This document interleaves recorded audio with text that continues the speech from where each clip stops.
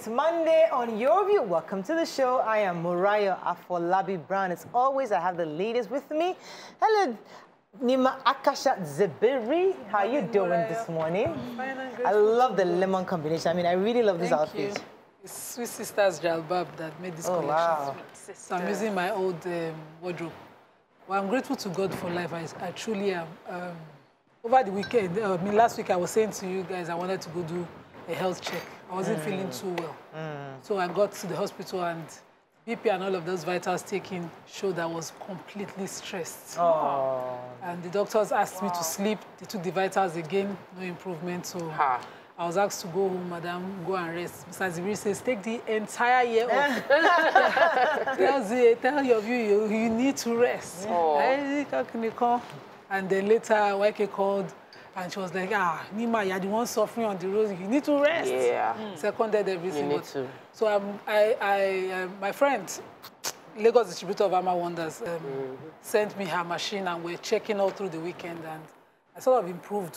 Immediately I slept for 8 hours. So sleep is essential to everybody. Oh my goodness. Yes, it is. I had one, there was one sleep I slept on. You can remember the particular sleep? No, my Lord Almighty. The benefit was deep sleep. I was knocked out. When I woke up like 2 a.m. in the morning. After I slept at like 8 p.m. It was, you know, you're rested. I know I rested. That's what I'm struggling with. When I sleep like that, I haven't. You have this thingy that tells you if you have a deep sleep. You know, it tells you. Yeah. Your watch should tell you. But I haven't slept well in months. I mean, I don't even need a watch to tell me that. I know. You know. But you don't look it. Like, people keep telling me my eyes are tired. Somebody was saying, I posted a picture and they said, your eyes look very, very tired. I said, this is the season for me to be tired. When the season you know my hemoglobin, that hemoglobin thing, it didn't improve. In fact, it's decreasing. Tosi was everywhere shouting and asking me to do the needful. So Hi, let me come to you. I'm good. Also, very grateful to God for life. So Saturday was elections, and my children decided to join our exercise after they did one round. You know, like I have twins. You can easily compare strength level between one from just like 5 minutes of walk is like. Are we done? Can I go home? The second one is like, let's go. And like these two are about 5 minutes apart. Like, it's just, I realize that I need to encourage one of my twins to work out more, and the other one is fine with exercising. Gets tired quickly. The other girl, goodness, she's energy. She can just keep going. So we had fun. It was good. Grateful to God for all of that. I'm doing fine. Great. Amazing. I didn't sleep well again, but we'll figure it out. On Sunday, I moderated a panel discussion. Yeah, it was really good, if I do say so myself. So it was quite interesting, and there was something that discussion about. Okay, it was just conversation on making hard decisions, and there were people from various sectors, of life, politicians, educationists, different places. CCME was on there as well, and we talked about the election, and it asked everyone in the audience to raise their hands for those who voted. There were like 3 or 4 people. Oh, my Lord. But everybody wanted to talk politics. Everybody wanted to have a say about what's happening. It's but nobody is putting in the work to do it. Sorry about that. Anyways, we have an award. Green and White Nigeria Achievers Award. Thank you. They give to, presented to the Your View TVC. Special Recognition Award, Most Educative Entertaining Program of the Year in appreciation of your great work and providing the right information to the people 2021. Thank you so much. This means a lot to us. Our producers went there on our behalf. Thank you so much for being there. Thank you. Thank you for the awards. We appreciate it. And this only spurs us to know more. I mean, we appreciate the recognition. Okay, guys, let's go. There's a video actually in our producers were receiving the award. I'd like to show you this clip. This Dr. Rafa James show on TVC.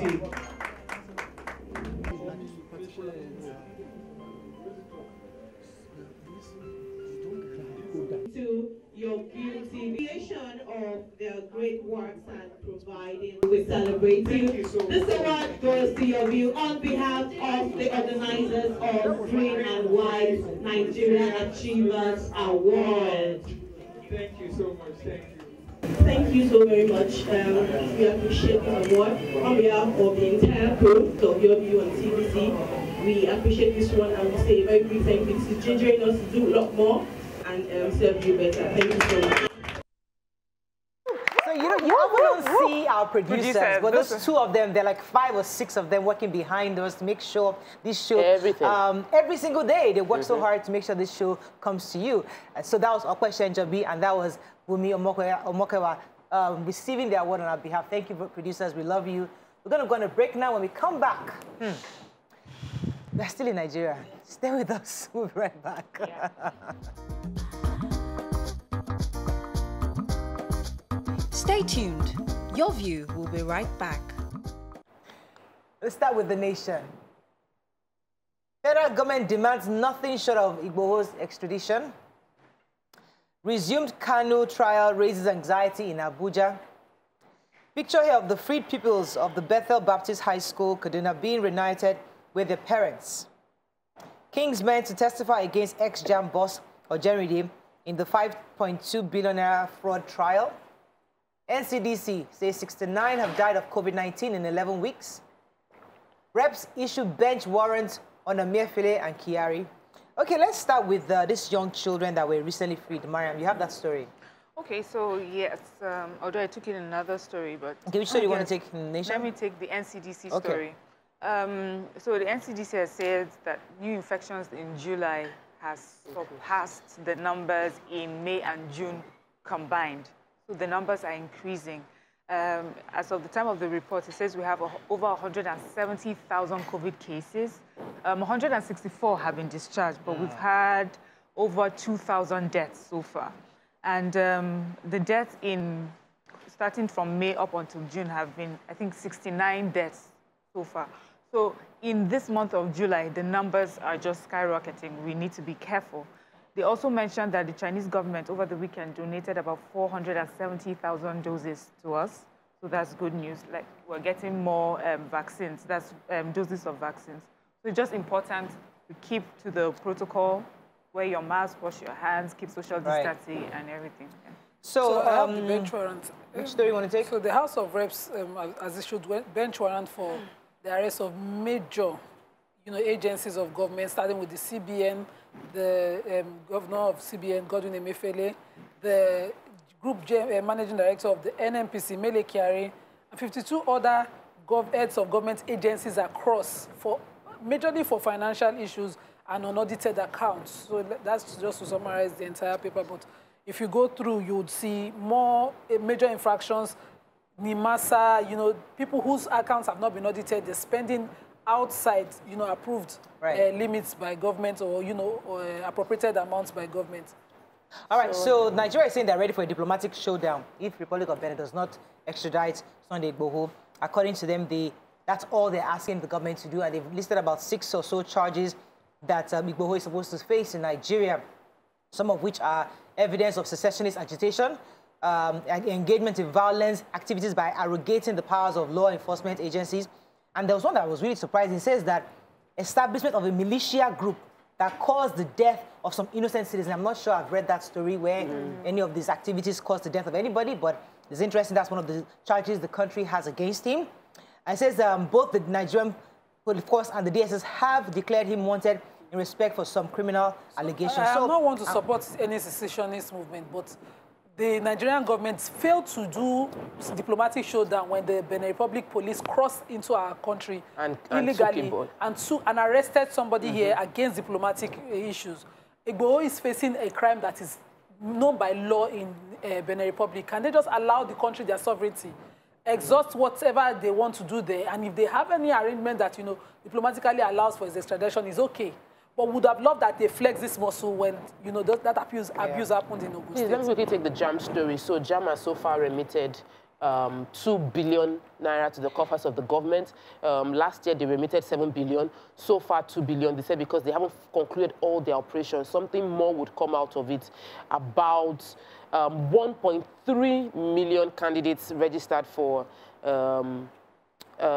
candidates for 2021 JAM, and this is where the revenue comes from. And I believe that a lot of people struggle with even writing for JAMB. So I would really hope that JAMB is not a revenue-generating board. It should be strictly for conducting the exams. And let's make the exam more affordable for many Nigerians who are unable to do it right now. But 2 billion has been remitted, more to come. Okay, let's move on quickly now to The Punch. Major headline, Kaduna bandits collect 50 million naira ransom, hold back 87 students. Physically challenged girl threatens suicide, says parents clearly call me demon-possessed. APC clears chairmanship seat in Ogunlaseg, holds Lagos results.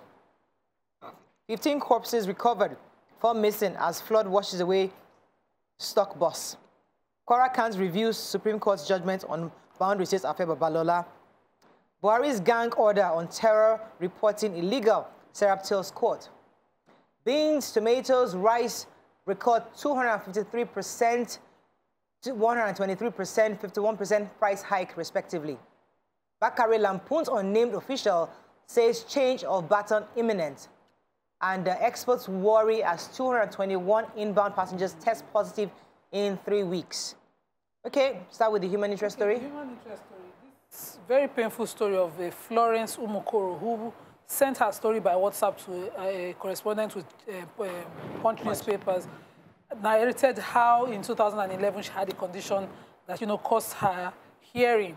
And, after telling her parents, they sort of just, and family members continue to insist that she has been possessed by demons, take her from religious houses to religious houses where they have her in chains, beat her, try to exorcise her, do all sorts of things, and so at some point in time, they made her mom stand by and watch people strip her naked. What? Asked her mom to, wash her for that, So when I read to the end to see the accounts of the parents, unfortunately, the father was saying that, yes, that he believes, his name is John Umukoro, that he believes that his daughter was possessed by demons because at the time when she complained of not hearing, she was taken to the Lagos Island General Hospital where they gave her drugs which she refused to use, and so they assume and believe that because she didn't follow through her prescriptions that she had demons stopping her from using them, and that, and that's why they've been dealing with her. Nobody has said how they checked mentally to see whether she was coping with the new condition,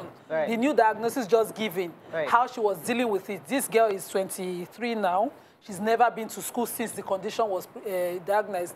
She's seen her siblings go to school in her narration, and she feels that her parents just abandoned her. So mentally, of course, she was in shock. She reacted. It was in another country. They were parents. We need in another country should have been handled differently. We need to start strong punitive measures, jail term, for churches and religious facilities that are beating demons out of people. Yeah. We need, as a country, we need to speak up against those things. You cannot beat demons. A country must say, no, we don't beat demons. I think you have just you have gotten to a point where I think you're right. We need to have a topic. We need to discuss this. Yeah, beating children. There's demons in there. You're using cane to beat the demon out of the child. This girl is mentally, but presently now she's not in a good state. Let's go on a quick break. When we come back, we continue with the review. Stay with us. We'll be right back. Stay tuned. Your View will be right back.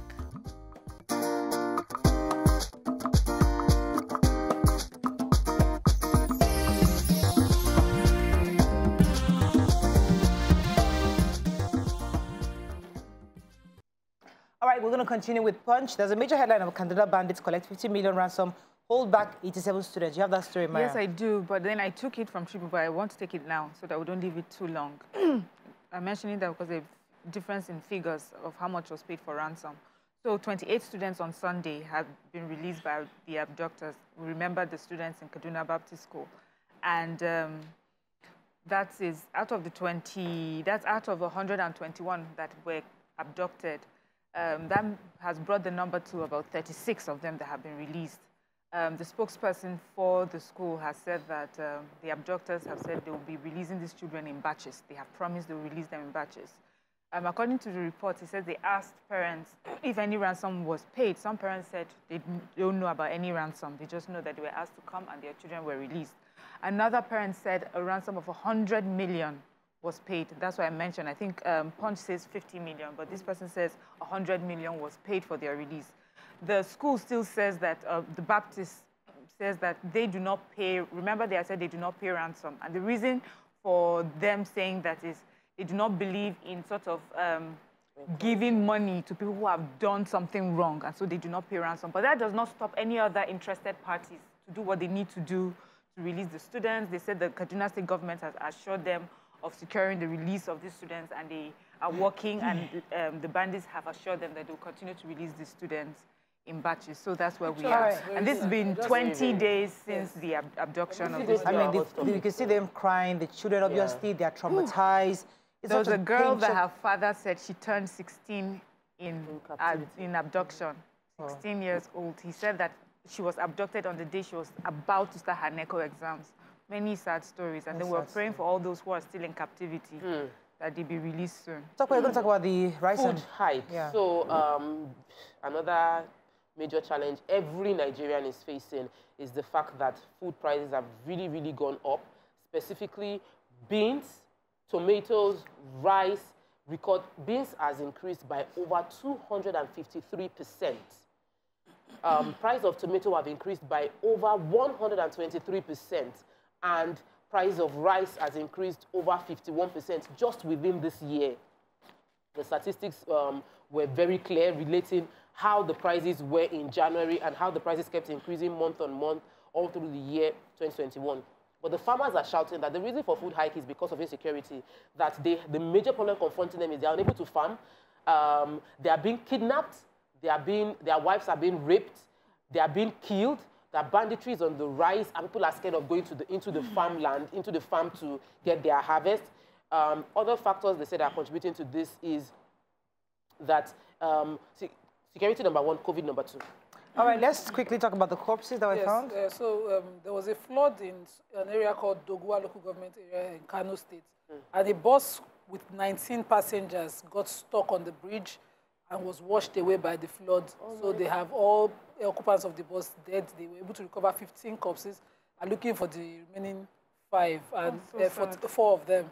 And the emergency management agency, Ali Garko, confirmed the incident, but they have not seen the others. They just you know, when they pray this prayer that may Nigeria not happen to you, these are the kind of things where the government, the bridge not work. You know, these are things that you just find yourself. What I don't know is that when you build a bridge, it's supposed to be above water.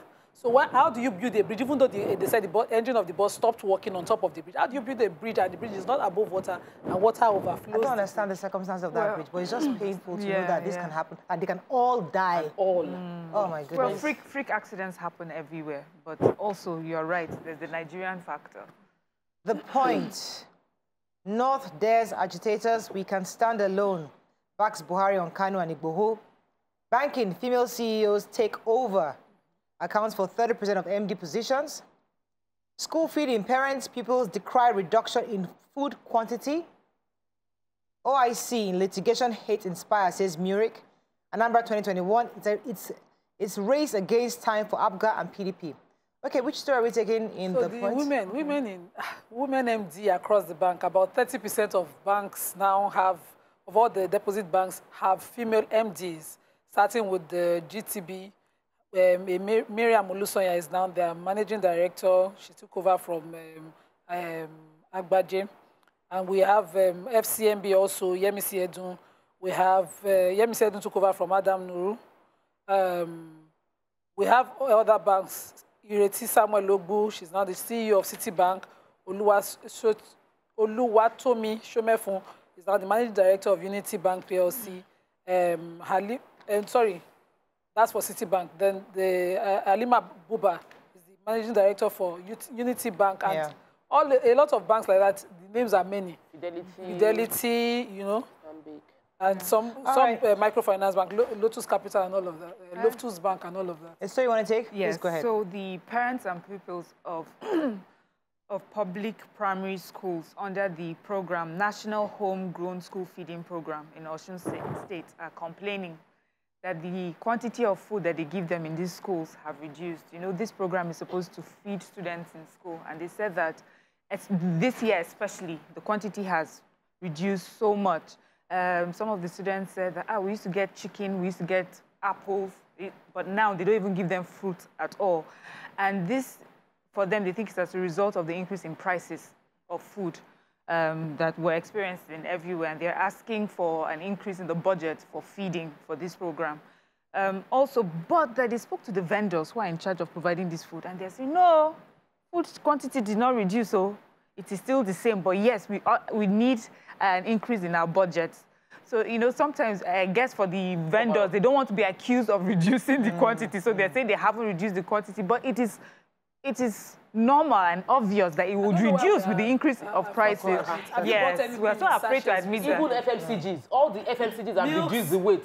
Milks, everything. Even the plantain chips and traffic. Everything has gone down. So it's not reduced to like this tiny thing like this. So I think it will pay the vendors more to say, yes, the prices are affecting the quantity of foods that we're giving the children. Our consultative forum have said that, listen, the North can stand alone, that they're not scared of all these agitations across the country, that the narrative that the North wants to retain the status as it because of what they're benefiting is wrong. That yes, oil has made that region lazy, but it doesn't mean that they cannot stand alone if if push comes to shove, obviously. So this was being said by the Northern Arewa Consultative Forum. They say that we are not afraid of it at all. In the North, we were as good as a country before colonial conquest. If you look at Sokoto Caliphate, how it was, it even extended to some areas where were carved out of Nigeria. So they're saying that they have the strength to stand alone if it comes to that. Let me take the sad story of Regina, who was hacked to death and raped by a man alleged to be a drug addict, Osondo Wigwe, in Eza local government, Ebonyi State. The man was given, there was a party, the lady's always trying to take care of the man because it's like someone who has like a bit mentally unstable, the drug addict within the environment, and went to give him food. Apparently, the man was unhappy because the food they gave him was not the food they shared in the party.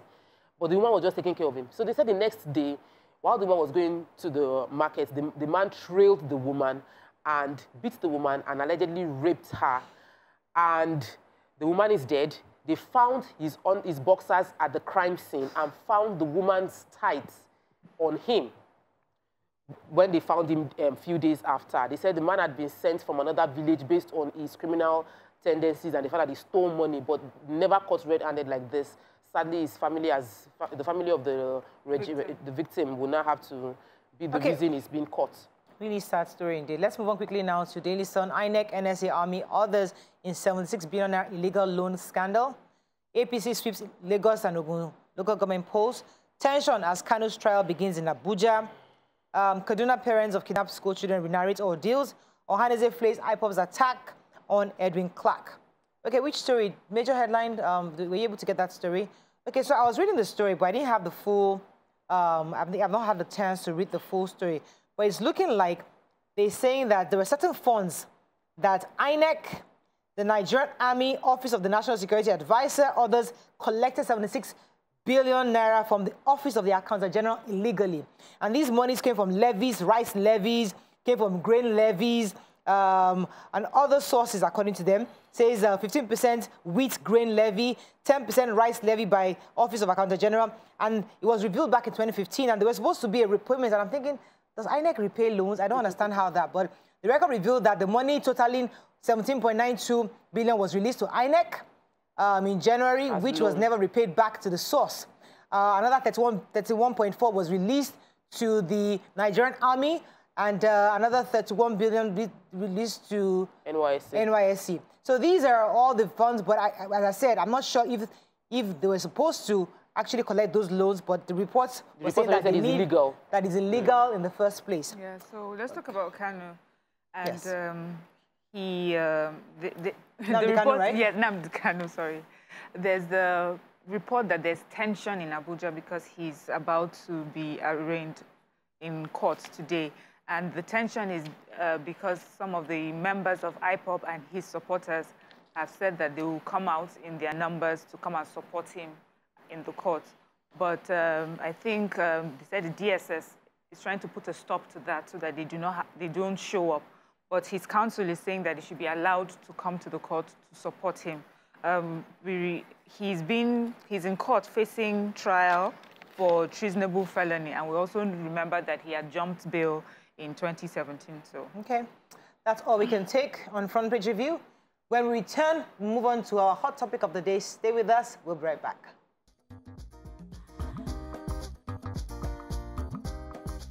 Stay tuned.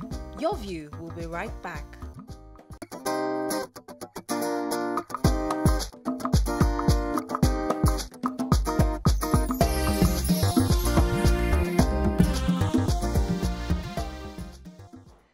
Thanks for staying with us. So reports of the Bethel students' release reminds us again of the issue of insecurity in our land and what the government is doing concerning it to curb and stop this before it gets totally and completely out of hand.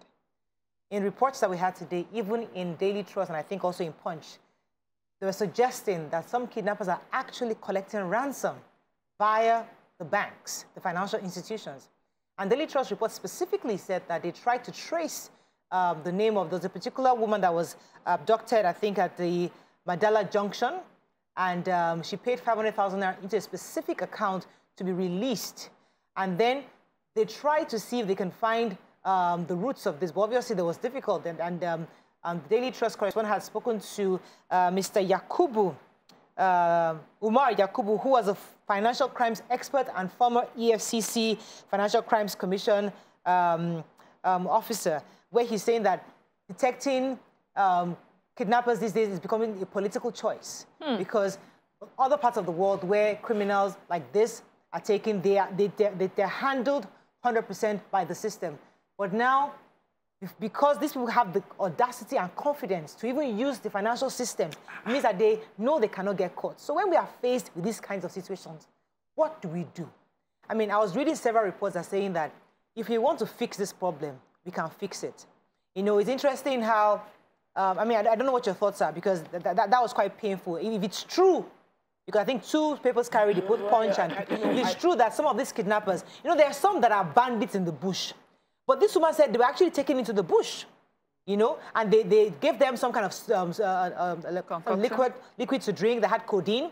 All her colleagues slept. She refused to drink it, and she didn't sleep, but she saw it. But even though that she was conscious, she couldn't even recognize exactly, but she knew that they took them to one house, and they were the only ones there until the ransom was paid.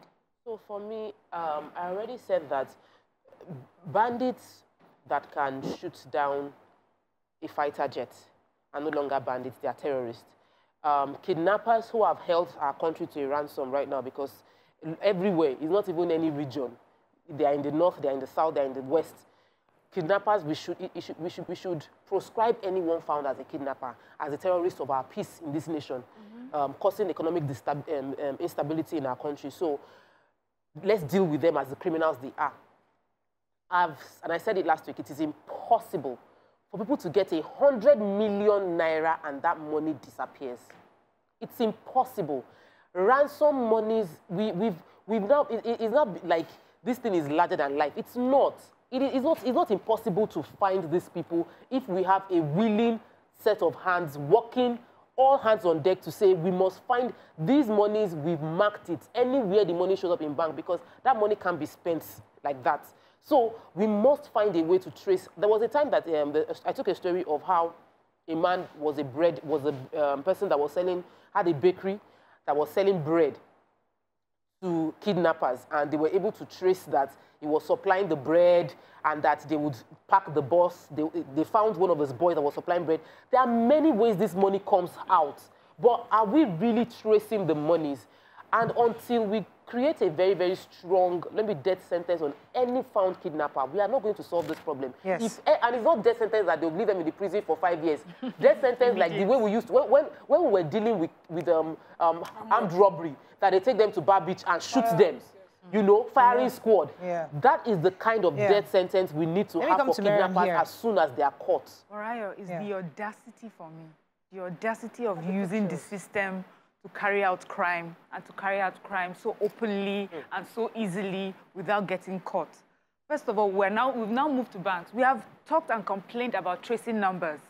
They say they used phone numbers to call to ask for this ransom. They're on the phone for for minutes and minutes on end. I mean, abroad and on the movies, we see that, I just need you to keep him on the phone for 5 seconds. And in that 5 seconds, I will catch the person. Here, they have conversation, they are gisting, they are saying, no, no, come back, no. They are even negotiating over, and we cannot trace them. Of course, the next thing is to do banks. Next thing, they will knock on your door and say, I've come to collect the ransom. Because obviously, there's a system that does not work. And the thing is that the systems are manned by human beings, by people. So somehow, yes, government has its own, but we're all involved. Yeah. So what do we do to banks like this? So banks are unaware of this payment? Is the police aware? Okay, so there are two things. You know, there was a time where we talked about when the Senate, I think, was saying that for anybody that pays ransom, that person will be criminalized. And we said, well, if you do it that way, people will find ways to pay for their ransom without letting the police know. So if we have a group of people who are doing this and paying for their ransom without letting the police know, I guess the bank is not aware, so there's no tracing. So you see why it's important that when we sit down to have this conversation, we need to have it with all stakeholders. What's even more painful? Like, Nima, they have the account number here. The name of the account is Badawi Abba Enterprise. BVN. They have BVN. You have all these. The audacity. So I don't understand why this is so difficult for the Nigerian government to curb. For me, it's the same as the experts said in the paper, is the lack of will.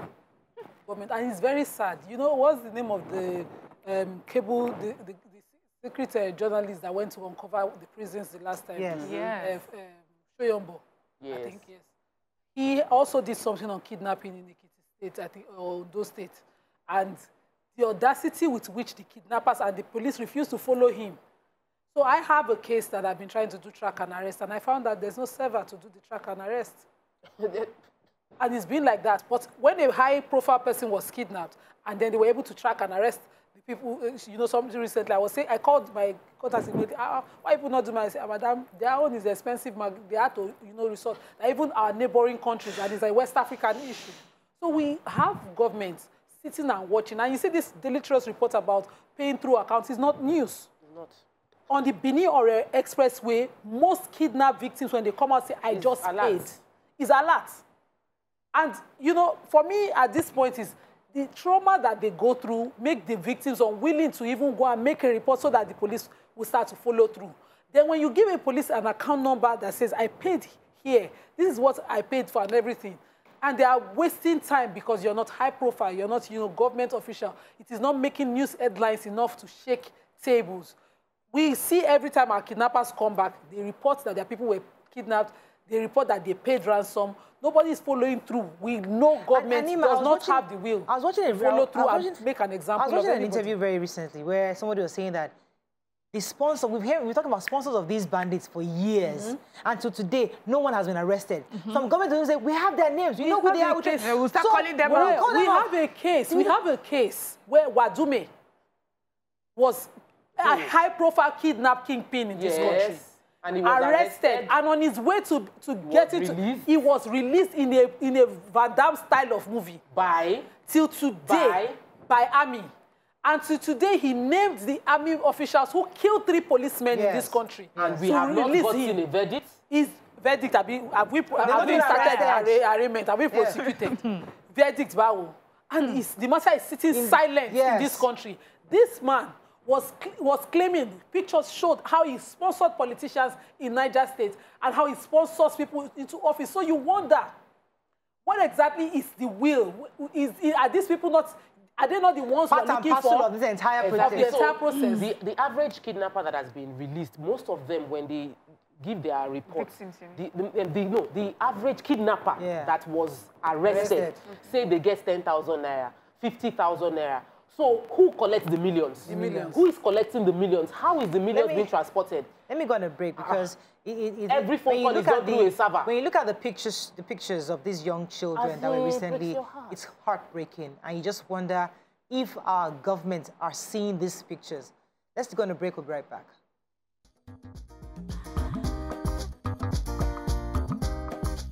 Stay tuned. Your View will be right back.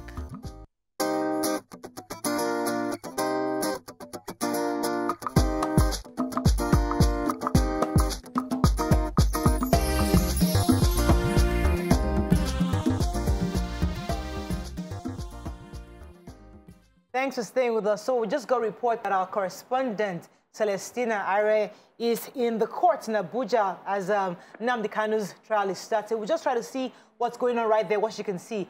Celestina, are you there? I can hear you. Good morning. Good morning. So tell us, who have you seen in the courts and when does the proceedings start? Okay, usually proceedings are first start at 9 p.m., but we are yet to be registered. And also, I can't hear you, Celestina. It's a okay, bit... if you can check the court is not speaking here. So lawyers and litigants and few journalists are already in the courtroom. And also the is not yet in court. We still can't hear you. I'm so sorry. Maybe we'll have to call you back.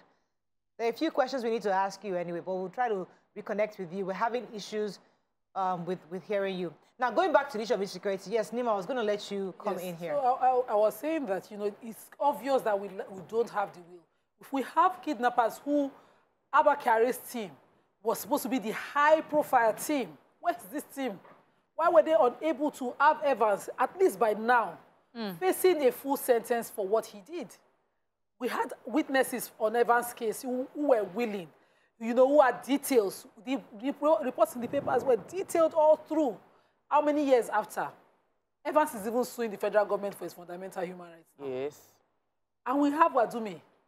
3 lives lost, families displaced, because, you know, the families of the members of those 3 high police officers who went on that impossible mission to arrest Wadumi are now, you know, displaced because their breadwinners have been killed. If not for anything, justice for those 3 family members, government must sit on it and say, okay, no, I must make an example of this so that I deter others. One of the highest, you know, job of law is to deter criminals. But we fail every time. These pictures are so, you know, Videos are really bad. When you see this, like, there were 2 groups. First, we had Boko Haram that was pushed by an ideology, which we thought, oh, they wanted to have a caliphate within the states. You know, we had that. And then these new industry of banditry, kidnapping. And so if you are finding it difficult to find Shekara at the time or to even stop Boko Haram, why are we still finding it difficult to arrest these kidnappers?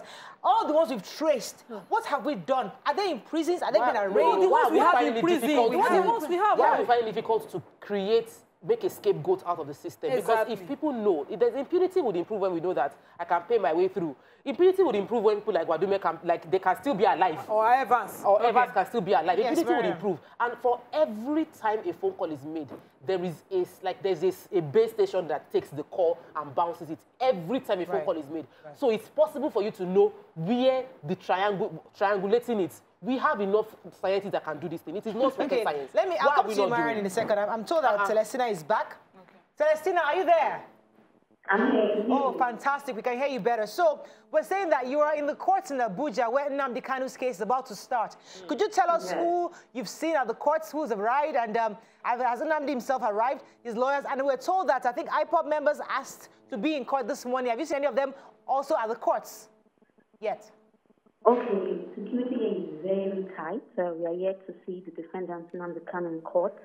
But lawyers and litigants are in the courtroom waiting for the judge who is yet to arrive.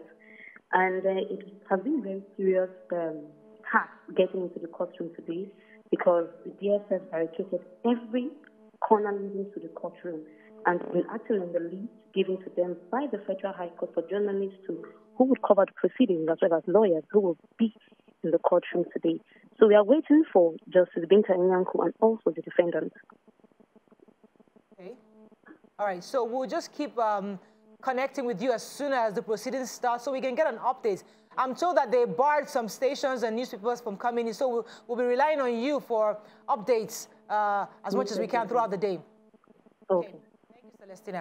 All right, coming back to the issue of insecurity. Yes, Mariam. So, you know, this kidnapping, to be fair, I tend to see a lot of the arrest of kidnappers on social media. I don't see a lot of it on, you know, mainstream media.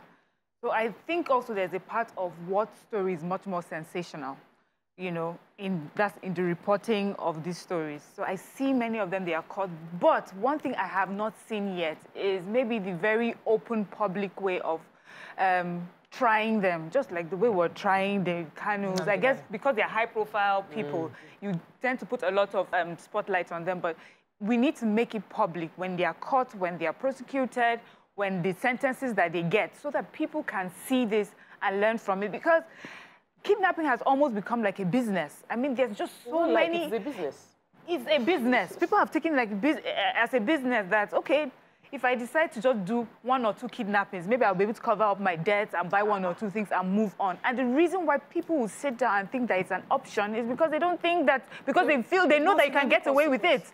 You can get away with it to the point that nobody's going to trace your phones, nobody's going to trace your BVN when you even collect, you know, when they send monies to you via bank. So that is the problem. We need to do better in catching these people, prosecuting them, and making an example of them. I watched a documentary about D.B. Cooper, some guy that was supposed to be the one to hijack something. I mean, according to the documentary, he's the only hijacker that has gotten away in the history of America, in American history.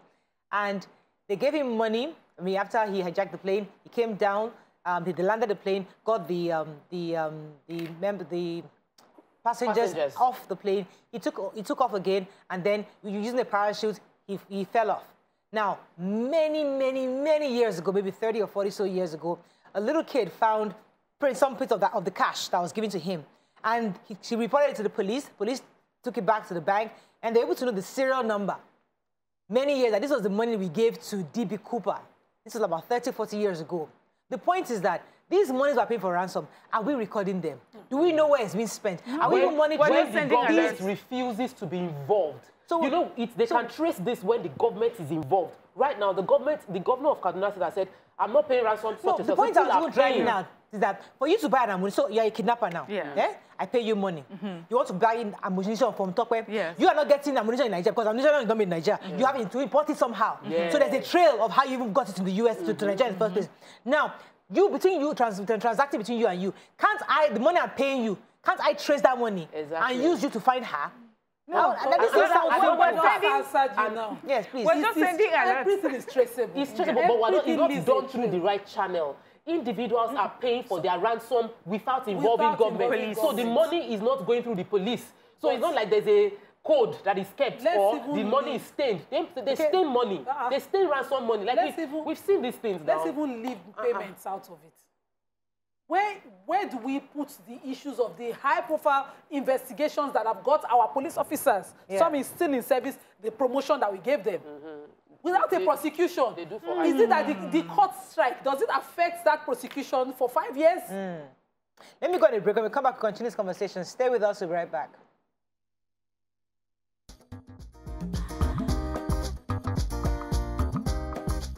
Stay tuned. Your View will be right back.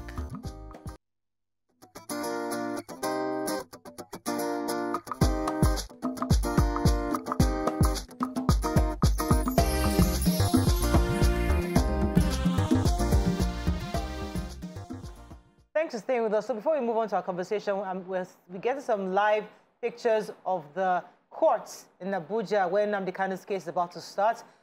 We should show some pictures, so I would like you to stay on with TVC throughout the day as we take you into the proceedings in the courts in Abuja as Nnamdi Kanu and his entire legal team are there, and also the prosecution is also there. We'll see them as we get more feeds for you. We'll be keeping you posted as the case starts throughout the day. Now, so we've spoken about body language. So yes, we've talked over and over about the kidnapping, the ransom being paid, but again, I've always talked about posture and body language of our government here. Recently, we all heard that is it the Emir or was it Tarabas, which state was it, where he was saying directly, that those who are killing the people in the communities, they should be killed. He was not even unapologetic about that. Many people applauded him for that daring statement. But we've not seen the presidency or anybody respond. Because remember the last time that Governor Akeredolu said something similar against the killer headsmen are not registered in the forest. That listen, get out of our forest. If you're not registered, if we come there, we'll get our Amotekun to arrest you. There we saw Femi Adesina and Garba Shehu come out to condemn his utterance, saying that he was being I can't remember the exact words he used at the time, but they spoke against it. But we've not heard anybody from the presidency speak against the emir who directly almost saying verbally that his people, the JTF in his community, should shoot at sight when they see any of these killer headsmen in their forest. So that goes back to the body language. Yeah. Are we being selective in who we are condemning for these crimes? The allegation of selective prosecution, selective attack from our government is very, very rife all over social media in the way we go after a certain region or certain people, and some other people are not getting the same fair treatment. Right from the inception of this government, there's been a body language of headsmen and my people is the head of headers. So we've had that rhetorics outside, and we've not seen our president obviously say, I don't support it. He told us to shoot at sight, remember? Yes. Is there anybody with AK-47 shoot at sight? So the part that I feel very concerned about is the psychology of those children. If you see their faces, the children look, they don't look like, they look traumatized. Yes. Those children look scared. Traumatized, they look scared. Look at that baby boy. Who is going to help those children? Who is going to talk to those parents? There's a woman that fainted when she didn't see her child. Who is going to deal with those ones? Are we thinking of the impact of this business, this seemingly lucrative business, the impact on society? Are we looking at them like collateral damage, that win some, you lose some? We're going to deal with this. Or are we understanding the fact that these children, the remaining children left in captivity, how would they feel knowing that some of their classmates are back with their parents and they are still stuck? Thank you for taking us there, because it's also the part of the educational proposition that we've worked so hard to get people from various communities to be part of education, go to school. Many parents say, thank you so much. I will teach my child at home. In fact, let him go and farm. No, not if let me find another skill. You can't even farm. They can't even farm. The farm is not safe. So why not just have your child in the house? Let me take this call. Good morning, are you there? Yeah, I'm here. You're live, Yakub. Go ahead, please. Yeah, good morning to you. Good morning. Nima, good morning. Morayo, see, I want to tell you some certain truth this morning. I don't know, maybe I had a little time. I travel for Salah. Morayo, our intelligence gathering is so poor in this country. If you could remember the incident happened in Igagan.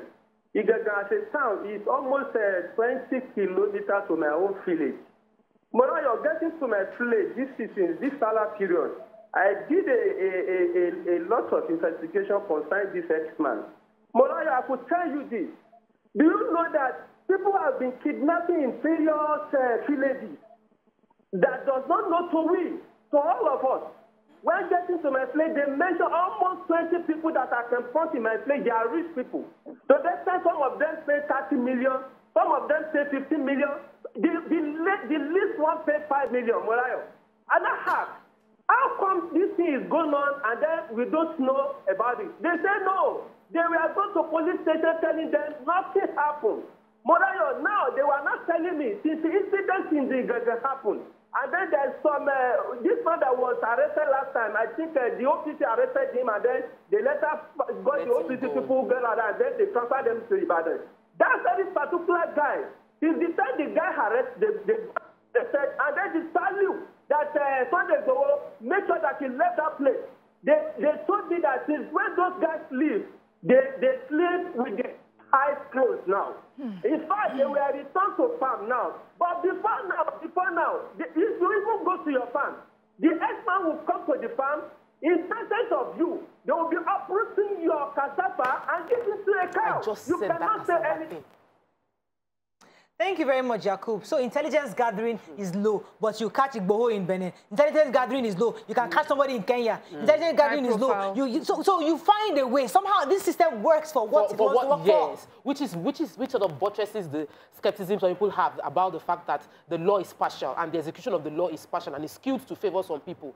It's really sad. These are Nigerian citizens. Those children are citizens of Nigeria. Those children can become the presidents, could become the presidents tomorrow, but you are not letting them get access to good education. They cannot feed themselves because food cost has gone, beans has gone up by over 200% in just 6 months of this year. So what is our government doing? It's not body language alone, it's not lip service. You know, talking about these students, we are talking about them. Some of them have been released, but the students from the Islamia school in Niger State are still in captivity. All of them. And it's silence. Silence everywhere. Silence on that one. Everywhere. Silence. So what is happening? So has the ransom been paid? Are they asking for ransom? Is the government involved? You know, there was a time the parents, I mean, the head of the school, it was reported how he was crying and everything. It's gone. You know, I always wonder about the state of mind of the victims and the parents. This particular one that was reported today, we had someone who said that he almost died just knowing that his daughter was in captivity. He could not believe it. I was finally lucky to be among the lucky ones for her to have been released. Imagine 20 days, day in and day out. You wake up, you go to bed to sleep, if you can sleep, that your child is in captivity with bad people. It's nightmares. Who do anything to those children. Look at the expression on the faces of those little boys that we saw.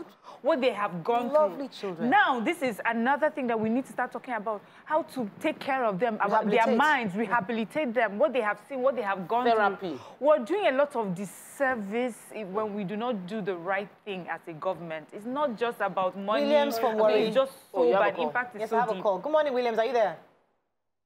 Yes, I'm still here with you. You're live. Go ahead, please.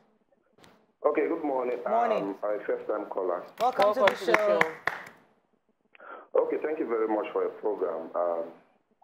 I want to personally thank you guys for telling Nigerians what is happening in the country. Most especially what is happening in Kano, in Kaduna, and most northern part of the country, is some of us in the south, we see it as a well-planned and coordinated approach to make sure that Christians, most especially Christians, are eliminated in the north. I can't imagine myself, my own child is being kidnapped in my house, and government is not taking any effort. And when the 17 Southern governors met, the presidency itself went against them. Imagine Williams, let me pause you for a second. Williams, remember the Islamist children? They're also being kidnapped. So I don't think this should be about Muslim or Christian. Don't you think? No, it has become a business. It has become a business. Right. Because I remember last week, journalists hung out when one of the callers said that what is happening is geared towards Aerofy. I said no, because this is pre-planned arrangement to make sure that children don't go to school in the north. And that's what is happening. And I think that Nigerians need to speak against it. Nigerians all over the world need to speak against it, since the government are not willing to do something. And number two, by 2023, elections are coming up. What is our stand about this government? We need to vote out this government. I am not trying to use this as a platform to say that we are calling on this government to be removed. Please, Mara, we have to run, unfortunately. Need to talk about the fact that the body language again for the president is to stop journalists and stop media houses and reduce reportage and reporting process of these things happening. That's a different topic for a different day. We have to go on a break. We can't end this conversation. We have to continue it. We're going to break. When we come back, move on to our Let's Talk. Stay with us. We'll be right back.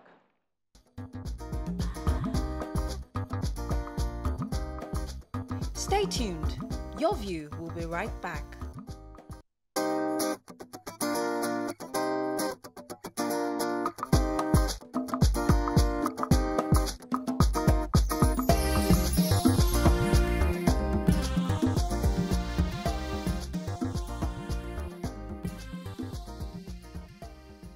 Thanks for staying with us. So many of us know that Lagos State, we just concluded the local government elections over the weekend. And to review the entire process, we have three guests in the studio with us.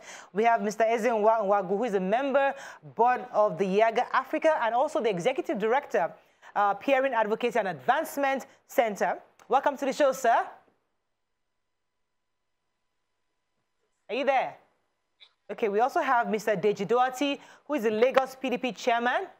And we have Mr. Shaye Oladejo, the Lagos APC chairman, spokesperson, I believe. Are you there? Good morning. Yes. Okay, good to have you. So let me be sure who I have here. I have the spokesman APC Lagos, Mr. Shaye Oladejo. Are you there? Yes, I'm very much around. Great. Thank you. And I have Mr. Deji Doherty, Lagos PDP chairman. Are you there, sir? Yes, I am. Oh, great. So let's start with the two of you, since Mr. Ezenwa is still not connected. Let me start with the PDP chairman. I read in the papers today where the Lagos State APC was saying, oh, they flawed the elections in Lagos and Ogun State. In your view, did we have a free and fair election from your own perspective? Or did you even yeah, I'm happy that you are laughing over there because definitely you know that the PDP stand as of last night, right from the national down to the state, is that we have rejected the outcome of that election. We've rejected the results in its entirety.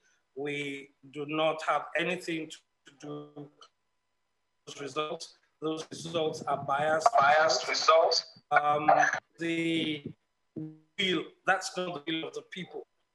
Having said that, you know, I like the fact that the question is there, but the answer is for everybody to see. The answer is straight. There was total voter apathy, both in all the local governments. Even the APC members did not come out to vote for the APC. You understand? Yes, it's a council election. We know that everything is going to go the way of the state. You understand? Because they are the ones that own LASEC. We were in LASEC from Wednesday or Tuesday last week, asking them when we're going to move sensitive materials. They did not give us any answer. They said it wasn't our business. They moved the sensitive materials at night. They moved it to the council offices where their candidates are the ones in the council office anyway. You understand? So we went there trying to talk to them again to let us in. The hoodlums came out, all their thugs, all their tough boys. Everybody came out to send us away. You know, at the end of the day, we have situations in this election whereby, look at this. You understand? Look at this. These are what they did to our boys when we were there. You understand? You know, and I told them, look, let me pause you for a second, because I have quite a lot to ask you today, but let me hear from the APC man. Mr. Sheyi Oladejo, same question. What's your own review on the elections last weekend? Let me come to Mr. Sheyi.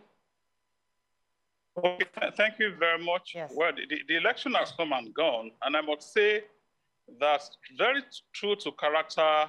The PDP chairman, if I could call him chairman, because a few days to the election, there was a court ruling flooring his office as the chairman. So I'm surprised you are not having two chairmen on this program this morning. Be that as it may, the election for us wasn't perfect, very far from being perfect, like other elections too in other parts of the world where we've had democracy forever. What he will call voters' apathy is what I will call reasonable turnout of voters. He said APC members didn't come out to vote. He faulted everything about the process, apart from the fact that he's heading a divided house, which cannot stand in any way, anyway. And you agree with me, over time, this has been the refrain of PDP looking for excuses for losing the election. This time around, they became more creative. They even said ahead of time that there's still no chance of winning the elections. How could PDP have won the elections? In a state where they are bringing nothing on board, in a state where they cannot provide credible opposition, in a state where their ineptitude is so obvious. You just wonder what the perennial crisis in their party is all about anyway, to fight over age-long failures in the advent of democracy.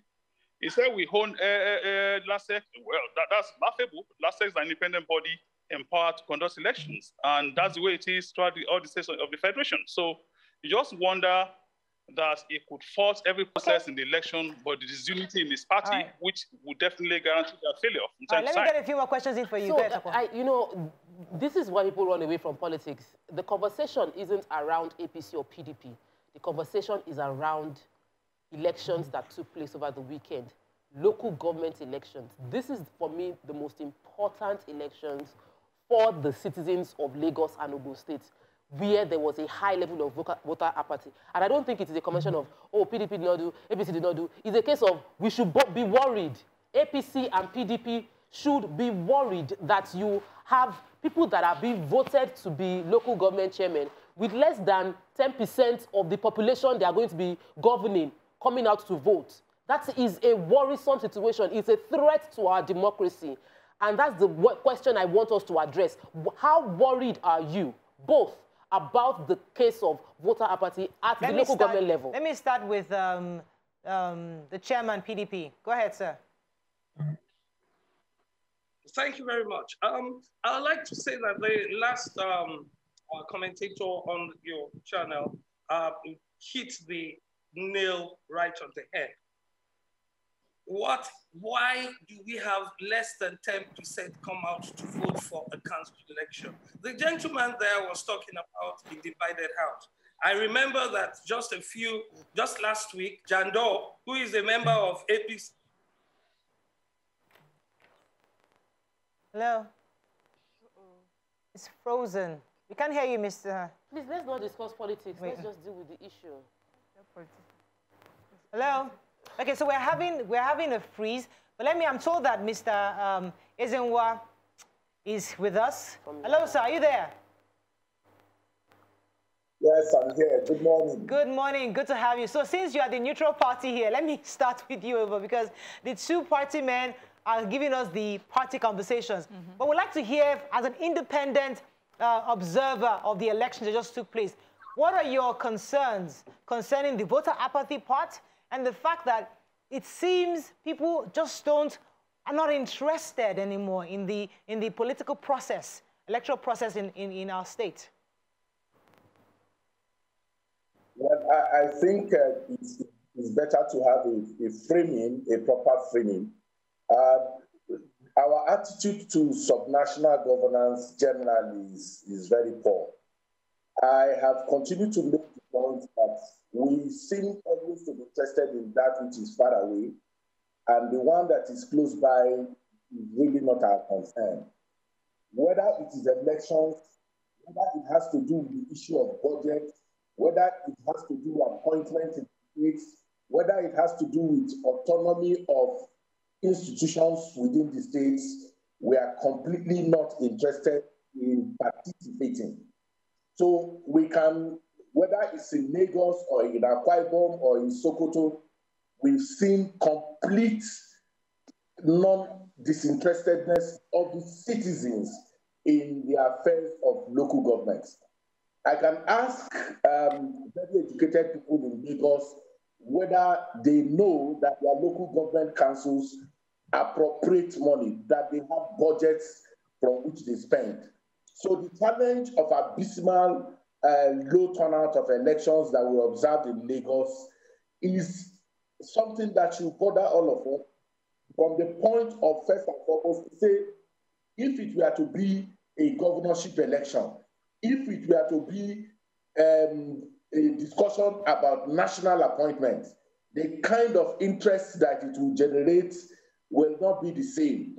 I was in Lagos. I traversed quite a good space within Lagos, and as I was going, I was tuning into different radio stations to have a glimpse of their programming, and it will surprise you that out of 10 of the radio stations that I was listening to, just about 3 or 4 we are discussing local government election in Lagos. Some we are still talking about the kidnap of children and the rest of it, when something that borders on the welfare, the livelihood of the people who live within that environment is going on, and the people who shape narratives were not even interested. So having laid that background, it's also important to say that LASIEC perhaps did not share good practices from INEC. They would have ordinarily invited the political parties to apprise them of their processes and the things that they need to do and carry them along. INEC will take political parties to the Central Bank of Nigeria, where electoral materials are ferried out from to the different local government areas. That's not supposed to be whether the political parties want it or not. It's just to ensure that the confidence for the elections is very high. So they put those materials very late. The punctuality index for the election was poor. As at 10 a.m. in the morning, less than 25% of the polling units were opened. By 11:45, 69.2 polling units were not up and running. Wow. That's a huge challenge. There is also the stage of training for the officials. They collected smart card readers from INEC. They didn't train the officials well enough to use them. In many of the polling units, they did not even bring them out of the parks. There was no adherence to COVID-19 non-pharmaceutical protocols. There are no temperature tests for anybody. Most of even the officials were not were not wearing those masks. The voters themselves were not, those that eventually came didn't even care about that. I think generally what we need to do is to also say that I was talking to. All right, let me pause for a second. Let me quickly go on a break. When we come back, we continue the conversation. Stay with us. We'll be right back.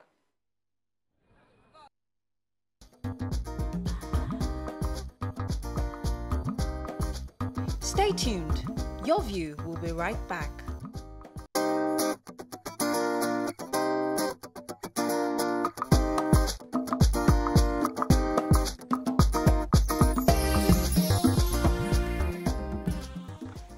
Thanks for staying with us. So we're still reviewing the last weekend's elections in Lagos State. Let me come to Mariam. We still have our guests on the show. What are your thoughts on this, and what would you like to ask a question? Okay, for me, it's that voter apathy should be something that all parties are concerned about, especially going forward. I feel like it's an indicator of what we may see when the other elections come forward. What are the parties themselves doing right now? I'm talking to both party spokespeople, please. What are you doing, given the results you have received? What are you doing, or what are you planning to do going forward to engage the electorate better? Let me start with the APC spokesperson, Mr. Shayek. Please go ahead. Yeah, thank you very much. It's a topic, the apathy during elections is a topic I've been very much interested in addressing properly. We need to move away from partisanship now. Talking about apathy during elections, we're all equally guilty. The political parties, the media, the umpires, generality of Nigerians and Lagosians as it were. It would be interesting to know, if I could just throw back the questions at the panel in the studio, how many of you actually created the time on Saturday to vote? The best way to influence the electoral process is to participate actively. A situation whereby we all form armchair critics of government policies and programs, and we do nothing to influence the electoral process when the opportunity presents itself. We are more interested in the Big Brother Nigeria, the Olympic Games, rather than activities that will impact on Nigerian well-being as a citizen, as Nigerians. To say the least, is unfortunate. So moving ahead, we all have a duty to mobilize all and sundry to show more than a passing interest in whatever goes on, especially when election time comes. So all the political parties, the media, the LASEC, INEC, as the case may be, have a duty to ensure that our people participate actively. And the opposition parties too, especially, we have reasons to provide what they could consider to be a better opportunity Let me let the PDP man answer the same question before I come to Nima. So now that you have this data that lots of people didn't show up, what do you hope to do about it?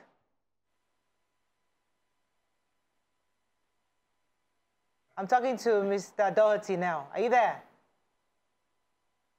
Okay, I think it's still frozen. Hello? Hello? Yes, we can hear you. Go ahead, please. Yes. Yes, please. What I'm trying to say here is that I do appreciate and I do respect the gentleman from the APC. But you see, when you're talking about voter apathy to the extent that we saw on Saturday, that is a state of helplessness, a state whereby the people have lost total hope and interest in an election that is being conducted by an umpire that does not have any honor. I'm really sorry to say, this is not a situation whereby someone is watching BB Niger or anything like that. Don't understand. Look at, a lot of people came out, a few people came out in Amuwo Odofi, but the thugs sent them back. The thugs sent them back. So what are we talking about? You understand? So where you have a situation whereby, excuse me, I'm having a lot of distortion. There's another. We can hear you clearly. Coming up is distracting. We can hear you very clearly. Yeah, but I'm hearing the results. I'm hearing the results being announced, you know, side by side. Oh, okay. So you see a situation whereby it is. Let me give an example. APC had already started killing themselves even before the election. So what does that send to the populace? What does that send to the electorate? You understand? Everybody, they don't want to come out because they don't know what they're going to meet.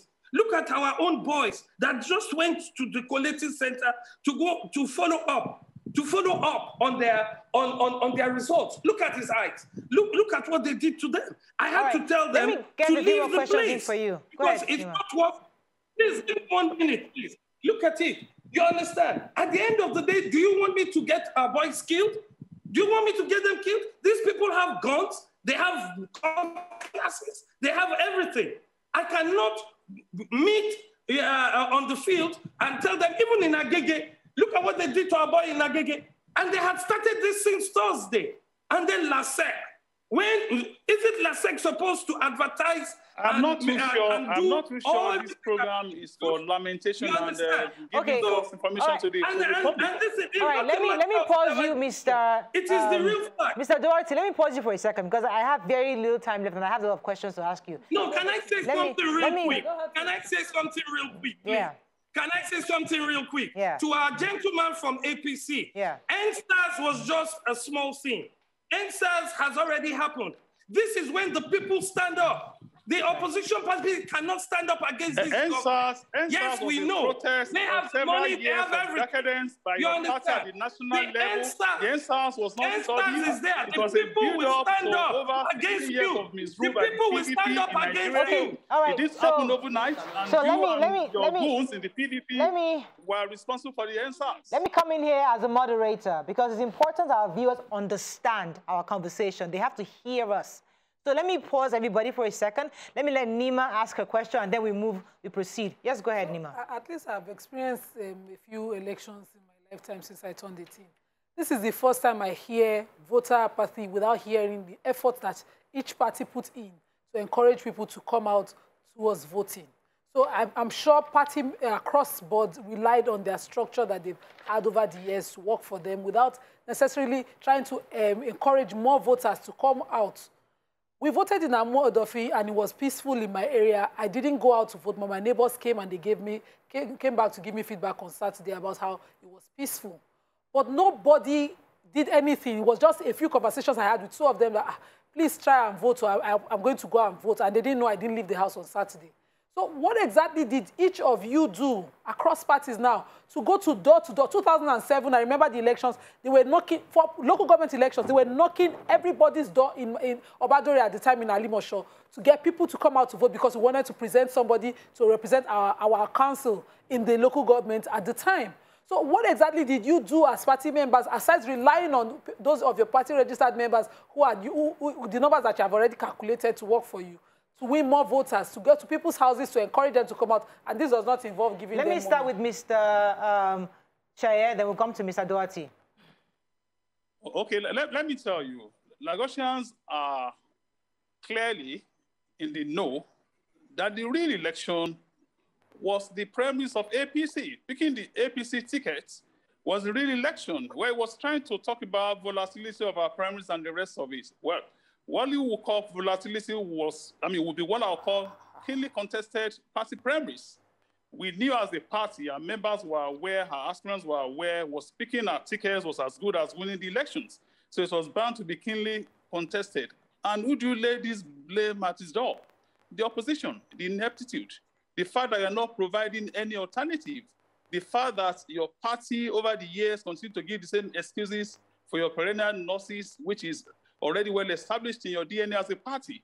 you would see the turnout for our primaries. And let me also register that this was an unusual election. We're missing that fact. An election having during the pandemic, as a state and as a ruling party, we're quite mindful of the limits of our massive campaign, gathering huge crowd, not being mindful of the COVID-19, social distancing, admonition, and the rest of it. So there's a limit to what you can do in terms of campaign. But how do you address a party that could not even provide agents or polling units, and the only excuse you can give is voters were turned back?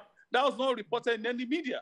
It's just a figment of his imagination. And I really pity Mr. Duarte, who is also occupying a seat where his predecessors failed massively. All right, Mr. Oladejo, let me pause you for a second. Let me come to the neutral man, because when we hear politicians talk, it's always very, it's really when you hear both parties speak. Let me come to you, Mr. Nwagu. From what has been said so far, what's your take on what the parties did or did not do towards this election? That's one. And secondly, the issue of local government autonomy that has been debated across board, and people are still talking about it. In your view, do you think that might be part of the reasons why people don't take these local government elections seriously? Because they feel that, hey, they're really powerless, quote unquote. They don't really have much to do within the scope of things within politics. Is that what do you think that could be a reason why we experience apathy today and last weekend? Well, for your first question, I think the governing party will approaches the election with a lot of arrogance, and the opposing political parties appear to be despondent in the sense that they have thrown their hands in the air. But election is a competitive enterprise, and what needs to happen is that even if there is a dominance of a political party, history is replete with where political parties have upturned and driven away position parties through hard work, through intensive engagement with the citizens. We are not seeing a lot of that. What we are seeing, even among the citizens, is especially the Yoruba wanting Quinton, wanting more outcome, all those kind of conversations are despondent conversations. We need to get the citizens to be conscious of the fact that in the 20 local governments in Lagos and 37 LCDAs, that people will begin from any time from going forward, will continue to preside over your lives. They will bring out policies that, whether you approve of them or not, will be implemented. And one of the ways to make sure that you are not interested is to continue this narrative of they have taken everything and there's nothing we can do. There is so much we can do. We need to get the laws that govern elections, especially from the Lagos State House of Assembly, to bring guidelines and put out those guidelines in a way that citizens can be aware of them. Election just ended on Saturday. The new election starts immediately. They work to get citizens to be interested. Should start immediately by all stakeholders. And in the stakeholdership of elections, you have the political parties and their candidates, you have the election management body, you have the voters and the security agents. All of us must begin the work to make sure that our people are interested in, governance and the things. There is no excuse that is enough, that is reasonable to get that. Then on the local government autonomy, the challenge of local government autonomy is based on, first and foremost, the fact that my sister, who is a journalist of repute, was at home on Saturday. It was her neighbors that were telling her that the election was going on. And I announced it, sir. So please don't come at me, please. Please, I have a comment. Nima already expressed that she had a major health issue, and someone sent a messages concerning the topic. Person says, politicians are not concerned about voter apathy. They are actually happy with the situations, and listed few reasons for low turnout. Says, NSAS saga, still in the minds of many youth, imposition of wrong and seemingly unqualified candidates. The fear of violence was very high. Said there was discouragement due to delay of voting materials arrival and emotional tiredness from hunger. I said I was going to read it out because when we don't analyze the reasons, if we don't concretely analyze the reasons for voter apathy, we cannot solve the problem. And as long as we don't encourage voters to come out to choose who the candidates would be, then we don't have a democracy. And this is very, very important. Sadly, in my own area, I didn't see any campaign material from PDP. I have to say that. I did not see any. I saw Accord, and obviously APC was everywhere. Accord for councillorship, the posters. I saw campaign posters for Accord councillorship party. A lady came out and she actually had her posters everywhere. So we have to run because, I mean, unfortunately, we can't take any more of this, but it goes back to what the APC spokesman was saying, that, listen, we need a strong opposition in Lagos State. Yes, they are a minority party, I understand that very clearly, but there has to be some kind of strength because why didn't we see a lot of PDP posters across town? Let people even know that, listen, this party is here. Well, elections are too expensive. Yeah, I think Lasek boss said it also. Elections are, even local government level elections are too expensive. Yeah. So there are a lot of factors. Yeah, but I also think that we need to stop blaming the usual and be more creative. Where there's no money, you have to bring in creativity. I feel that door-to-door campaign and appealing to youth in such a way that, you know, you engage them and then they take ownership of this. But to just say, well, we've given up, they have taken over everything. We need, I mean, for me, in my opinion, I think this even gives you more room as a minority to make a difference. On that note, we have to thank you very much, gentlemen, for coming. We'd like to thank Mr. Sheyola Dejo, spokesman for APC Lagos State, Mr. Deji Doherty, also the chairman, PDP, and Mr. Ezinwa Nwagu, the executive director of PACA. Thank you, gentlemen, for joining us this morning. It was a pleasure having you on the show. Thank you. That's all we can take on the show. See you tomorrow. Bye for now.